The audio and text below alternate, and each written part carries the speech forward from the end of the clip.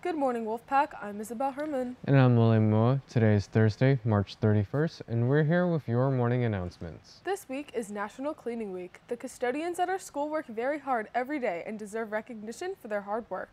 If you see a custodian, be sure to take a moment and thank them for their amazing work on keeping our school clean. Attention school club leaders. If you're interested in participating in the upcoming indoor food fair, you must go to the informational meeting on April 6th at 3:30 in the MP room.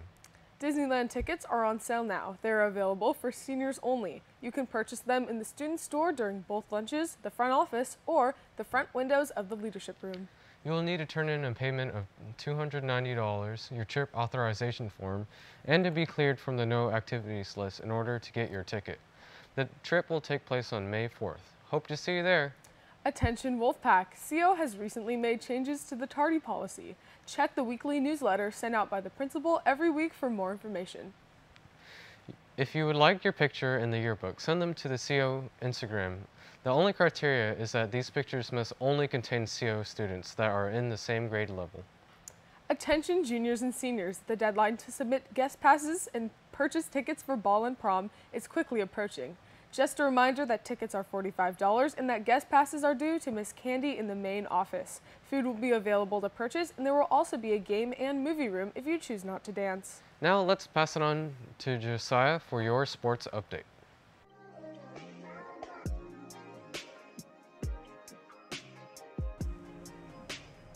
All right, what is up, Wolfpack? I'm Josiah Edwards. Welcome back to your sports update.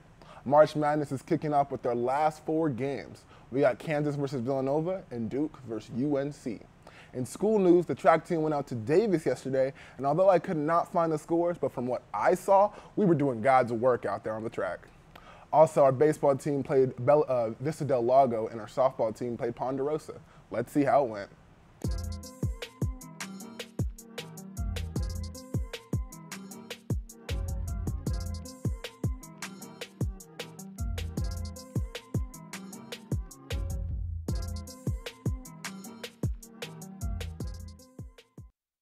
Our baseball team played Jesuit yesterday, losing 1-8. That puts our record at 1-9. Well, let's see how our softball team did. Yesterday they lost 12-0. Well, that puts them at 4-4.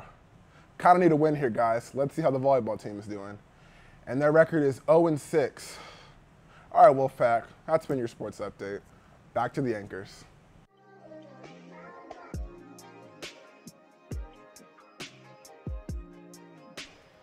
Thanks, Josiah. Just a reminder that the Career Center is open before and after school and during both lunches. If you want to use the Career Center during a class period, you must check in with that teacher and have an approved pass from your teacher. Attention seniors, the Elk Grove Youth Commission is hosting a scholarship opportunity for all seniors in EGUSD. If you're looking for some money for college, be sure to apply. Scan the QR code for the link or check out their Instagram at Elk Grove Youth Commission. And be sure to use your personal email when filling out the application, as school emails will not work. Well, that's all we have for you today, Wolfpack. I'm Isabel Herman. And I'm William Moa, and remember, the strength of the pack is the wolf. And the strength of the wolf is the pack. Happy National Prom Day, Wolfpack.